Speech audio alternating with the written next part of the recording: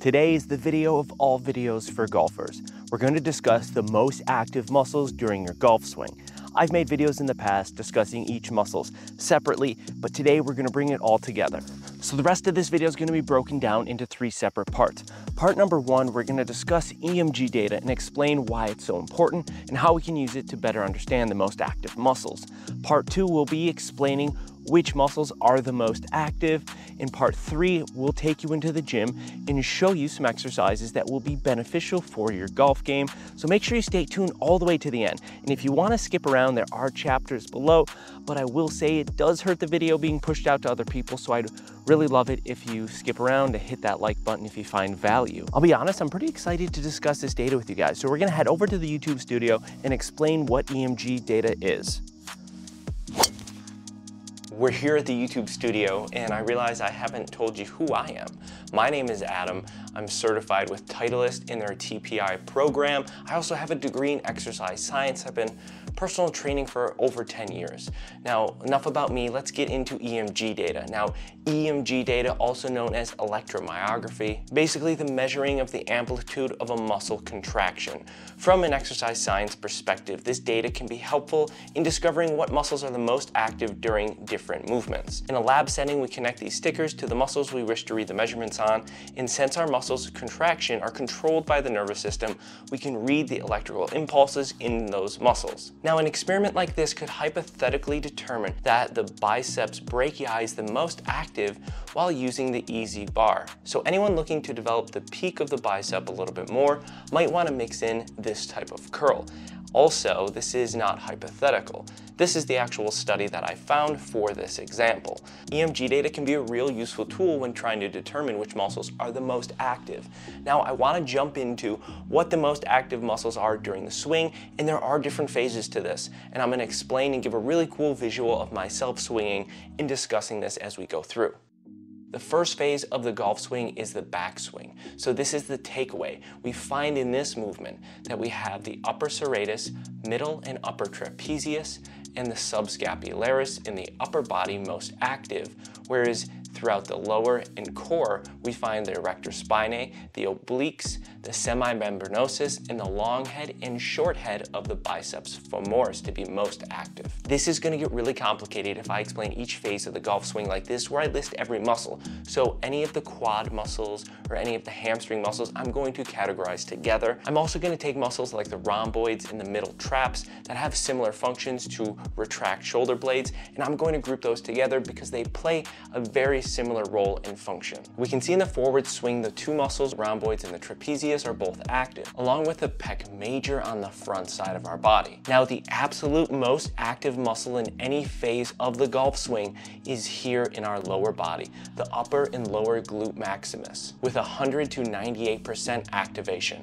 along with the quad muscle. Now, in this acceleration phase of the golf swing where we pick up a huge amount of speed, this is where the pecs are the second most active muscle at any point during this golf swing, along with the upper portion of the serratus and the levator scapula. And in this acceleration phase for the lower body, we have the adductor magnus, which is on the inner side of our thigh, but we can also see that our obliques are pretty active here. Now, there is early follow through and late follow through. I'm going to group these together here. We can see that the pecs are again very active, along with the infraspinatus and the subscapularis, which are muscles of the rotator cuff. So I'm going to group these together as well, along with the upper and lower serratus. And in the lower body, we find that we have a good amount of quad and hamstring activation, along with the adductor magnus and the glute medius. And again, we see the abdominal obliques on this list. 2 of the muscles we see popping up on this list a lot are the glutes and the pecs. These are 2 muscles we're going to make sure we emphasize a lot throughout our actual workout. It's pretty safe to say that there's a decent amount of hamstring and quad activation, along with some of the other muscles that play a big role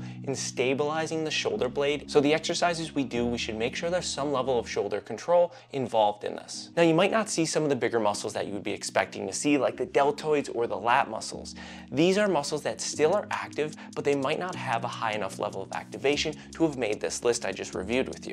But that doesn't mean we shouldn't work them. A well-rounded workout routine will have a good amount of inclusion of every muscle group. Now, we're going to head over to the gym and take you through a few exercises that will really step up your golf game. So let's do that now. Alright guys, welcome to the gym. We're going to run you through a few exercises starting with lower body. I'm going to try to give a brief overview of the form and what muscles we're targeting with these exercises. Now the weights that you do in the rep range is going to be specific for each person's goals, so I'm not going to generalize those. At the end of this video, I will link a video on rep ranges. Feel free to watch that for more specific info. The first exercise here is going to be a split squat. The split squat is done by posting your foot up onto either a bench or some type of step like I have here, dropping your back knee down. Now I debated which squat variation I wanted to include, but EMG data shows that this has the highest glute activation, which we know is super active throughout the golf swing. We also get a good amount of quad and a little bit of hamstring movement involved with this as well. For those who are new or struggle with balance, I recommend holding on to something and maybe not doing this weighted. Exercise number 2 is going to be a deadlift. Now, deadlifts get a lot of flack, but there's a lot of variations that you can mix into this, and we don't have to lift super heavy. I like this movement because it incorporates so many muscle groups. So we get our quads, hamstrings, glutes, erector spinae, all the way up into our back. We get some traps involved. This is another movement that's great for working on the explosiveness through your golf swing, especially in the lower body. For those who are new to deadlifting or weightlifting, something like this with a kettlebell or a dumbbell might be right up your alley. It's a simpler variation that might just be a little bit easier to pick up on. Getting into some upper body, we're going to jump to the chest, which we saw in our EMG data is super active throughout that golf swing. This here is a pec deck or a fly machine, whatever your gym calls it. I chose this machine because it really allows you to get through the full range of motion. You can notice I do still have a slight bend on my elbows that allows to reduce strain on the bicep, but this is a great movement for really activating the pecs. For someone who doesn't have access to this type of machine or is maybe new to this, you can do flies laying on the ground with dumbbells like this here. Next movement is going to be reverse pec deck or reverse flies, whatever you want to call it. This movement here gets a lot of those muscles on the back side of our shoulder. This here will get the rear delts involved, the rhomboids, the middle traps, and a lot of those muscles that we discussed surrounding the shoulder blades. It's not an overly complicated movement here, although it is very challenging because these are pretty weak muscles. Now we're on to a mid row. This mid row is going to target the rhomboids, it's going to target the lats, it's going to target the middle traps, a lot of muscles again surrounding that shoulder that helps in stabilization. And the emphasis while I do this movement is to focus on retracting my shoulders. A mid row like this, where it's not supporting your chest, allows for some erector spinae activation as well. For those who might not have access to that, something like this, a TRX row, might be a good alternative. Those that are beginning, this is definitely a good spot to start. You can increase your intensity by walking feet up or back.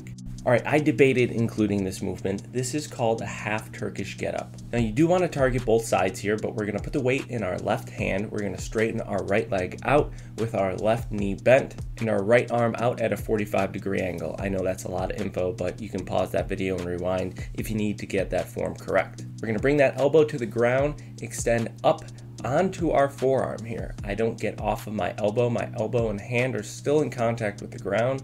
I extend up and out. This is a good movement because we come across our body, so we get those obliques involved. We also get our erector spinae involved. We get our erectus abdominis involved, and this is a solid core movement. This is only half of the Turkish get-up.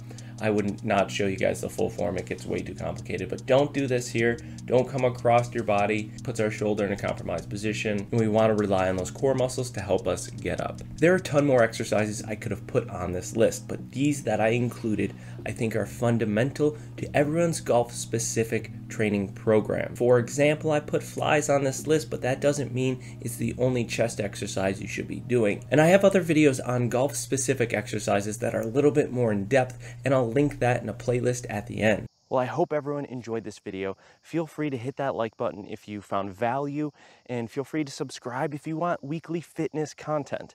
And if you want, watch one of my other golf videos up here. We'll see you guys next time.